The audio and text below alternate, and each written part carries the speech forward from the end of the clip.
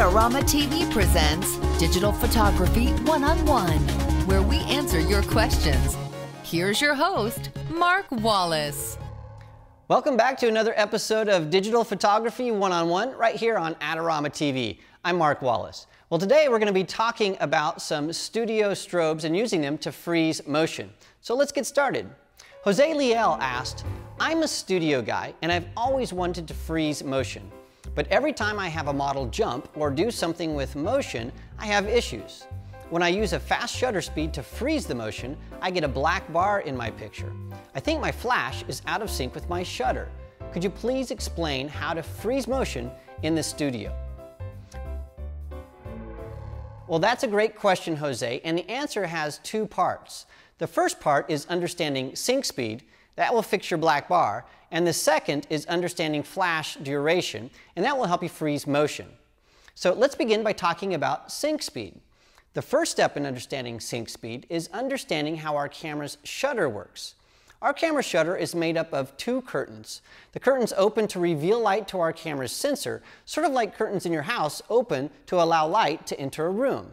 And just like the curtains in your house, the curtains in our cameras also close to keep light out. Now the curtains in our camera, well, they have names. There's the first curtain and the second curtain. And unlike the curtains in your house, which move horizontally, the curtains in your camera move vertically. So let's take a closer look at how they work. When you press the shutter release with your finger, it tells the camera to open the shutter. The first curtain opens to reveal the light to the camera sensor. Then the second curtain follows behind to hide the light. Then the curtains reset and wait for you to press the shutter release again. Let's watch that again. Notice in this animation that the first curtain opens completely before the second curtain begins to follow. This only happens at slower shutter speeds, usually speeds under 200th of a second. Now watch what happens when we speed things up. When the shutter speed is faster, the second curtain can't wait for the first curtain to open all the way. If it does, it won't make it across in time. Notice in this animation that the shutter is never fully open. It just reveals a slit of light as it travels across the sensor, and the slit becomes smaller as the shutter speed increases.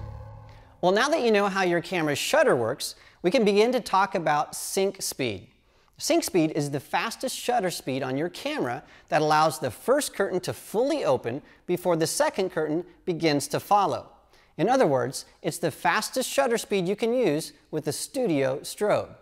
Now let's take another look at that animation, but this time let's see how our shutter works with a flash. When our camera's shutter speed is set to sync speed or slower, a few things happen. When you push your shutter release button, the first curtain opens. And as soon as the first curtain is fully open, the flash fires. Then the second curtain closes. Normally, if we have our shutter speed too high, we'd have problems. Let's take a look. When you press your shutter release, the first curtain will begin to open. But before it's fully open, the second curtain begins to close. When the first curtain is fully open, the flash fires just like it did before. But this time, part of the sensor is covered by the second curtain. This will cause our photo to have a black area. And the faster your shutter speed, the more black you'll have in your photo. Well, that answers the first part of the question. You're getting a black bar in your pictures because you're setting your camera's shutter speed too high. Now, what about the second part of the question? If you can't use a faster shutter speed to freeze motion, then how do you do it? To answer that question, we're going to head to the studio. Well, we're here in the studio, and here is our model. She's Bella, and I'm going to show you how we have things set up. Now, to keep things really simple, we have a single ProPhoto head here, and my camera is set to its sync speed, which is 250th of a second. It's at ISO 100, and I've already metered Bella at f8. So I'm going to go over here. I'm going to take a couple of shots. Now, this first shot, what I'm doing is I'm going to shoot with my strobe off. I'm going to do that by turning off my pocket wizard so it won't fire. So, Bella, look right at me. Beautiful. Okay. Now, if we look at that picture, you can see it's totally black. There's nothing in the image. And what that means is that these settings on my camera, the camera isn't picking up any of the ambient light. It can't see anything. Everything is dark. So now, let me turn on my flash, and we're going to take another picture here. So look right at me. There we go. Excellent. Okay. Now, we've got a great shot of Bella. And what that means is the only light that my camera is seeing at these settings is the light that's coming from the flash. Now that has a lot of very important implications, and we can start to talk about flash duration. Now what flash duration is, it's the length of time that the flash is on. So the flash comes on, it stays on, and then it turns off. And it does that for a specific period of time. On this strobe, that's about 32/100th of a second, which is very, very short and fast. So what that means is, because my camera can't see anything except for the light that comes from the flash, my effective shutter speed is 32/100th of a second, and that is going to freeze the motion. Now let me walk you through what's happening very, very quickly so you have this right in your head. So what happens is, again, the first shutter curtain opens, and as soon as it's open, the flash fires. The flash is going to only stay on for 32/100th of a second, so that will freeze the motion. Then the flash turns off. Now the shutter is still open because it's going to be at 250th of a second, so it hangs there for a little bit. Finally, the second curtain closes, it resets, and then everything is ready to go again. Okay, now that again means our effective shutter speed is 32/100th of a second.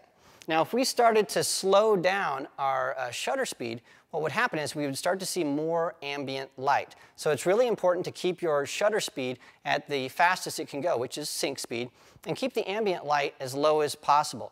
Now if we tried to do this outside in a bright daylight, it wouldn't work because these settings aren't enough to overpower sunlight. We'd get a lot of ambient light in. So we're going to be talking about how to do this similar effect in daylight or outside in a future episode, so stay tuned for that. Okay, now another thing that's very important to understand is that the power settings on your flash are going to affect your flash duration. So flash duration will become shorter the lower your power setting is. So at full power on my ProPhoto head, my flash duration is about 560th of a second, and at the lowest power, it's about 32/100th of a second.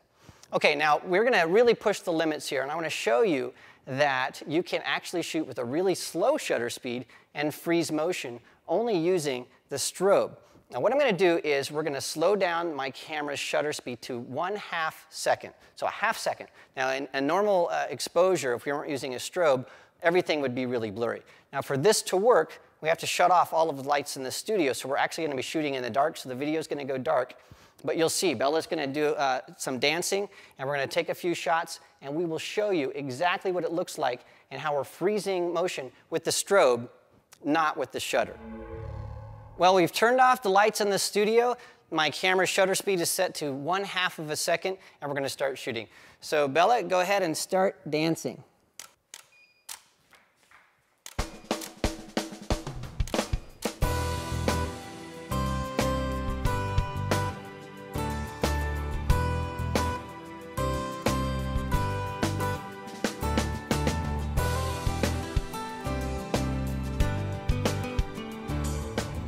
Well, that was a lot of fun, and that answers your question, Jose. Lower your ambient light, use a short flash duration, and get some great motion shots in the studio. Now, we've posted all of these shots to the Adorama TV Flickr account, so you can take a look at all the EXIF data and see the shutter speeds and judge for yourself on how well we did to freeze the action. Now, if you're like Jose and you have a question about photography, you can send it to me at askmark@adorama.com, and we just might use it in a future episode. Well, thanks for joining us, and I'll see you next time. This episode is brought to you by Adorama TV. Visit the Adorama Learning Center where you'll find photography tips and techniques, links to the gear used in this episode, and related videos. For all the latest photography, video, and computer gear, visit adorama.com. And the next time you're in New York City, visit our store located on 18th Street between 5th and 6th Avenue.